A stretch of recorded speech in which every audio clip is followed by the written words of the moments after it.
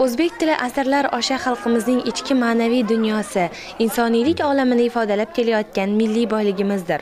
Xalq dostonlaridagi timsollarimiz, maqol va topishmoqlar olamidagi sir-u asrorlar kitobxonni hayratga soladigan afsonalar, sehrli baytlar, o'tli misralar, pantnomalar ana shu jozibali ona tilimizda bitilgan, uning bo'y bastini dunyoga tarannum etgan.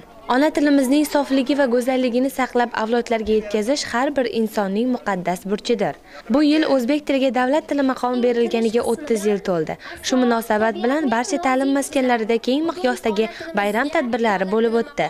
Tumanimizdagi barcha umumta'lim maktablarida ham ushbu sana munosabati bilan adabiy badiiy kechalar, mushoiralar, she'rxonlik kechalari tashkil qilindi.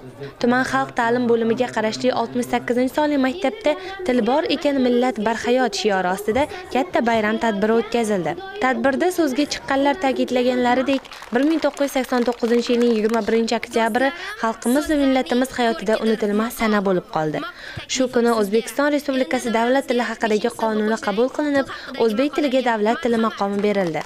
Bu o'z ona yurtida o'zga tilda ish yuritishga, hujjat to'ldirishga va ayrim hollarda so'zlashga majbur bo'lib kelgan xalqimiz uchun chinakam quvonchli voqea edi.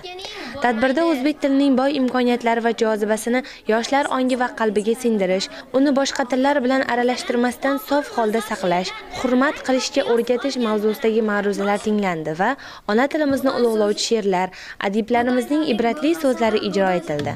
Tadbirda ushbu maktabda ancha yillar mehnat qilgan faxriy ustozlardan biri Mahmud O'razimbetov, Bo'zyob ovul fuqarolar yig'ini mutaxassisi Gulzoda Kubayevalar ham ishtirok etishdi. Adabiy badiiy kechada maktabning kichik sinf o'quvchilari ona tilimizni madh etuvchi she'rlarni ifodali yod aytdilar.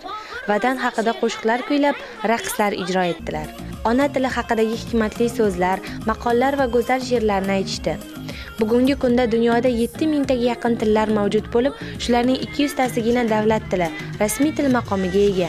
Mazkur 200 ta tilning ichida bizning ona tilimiz ham borligi hammamiz uchun faxrdir.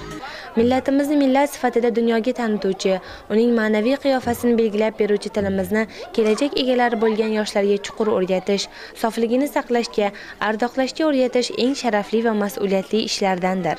Maktab badiiy havaskorlari ijrosidagi til bayramiga bag'ishlangan maxsus konsert dasturi barchaga xush kayfiyat bag'ishladi. Yuqori sinf o'quvchilari ona tilimizni madh etuvchi kuy-qo'shiqlar ijro etishdi. Mudarriyat tumani xalq ta'limi bo'limiga qarashli nomer 68-sonli umumo'rta ta'lim maktabida mana bugun O'zbekiston Respublikasi Prezidentining farmoniga asosan o'zbek tili davlat tiliga maqom berilganligining 30 yilligi munosabati bilan tadbir o'tkazilmoqda. Mana bu tadbir O'zbekiston Respublikasi Prezidentining farmoniga asosan bo'lib o'tmoqda. Mana shu o'zbek tiliga davlat tili berilganligining 30 yilligi munosabati bilan barcha O'zbekiston xalqini, shu jumladan tuman xalqini shu bayram bilan chin yurakdan samimiy tabriklayman.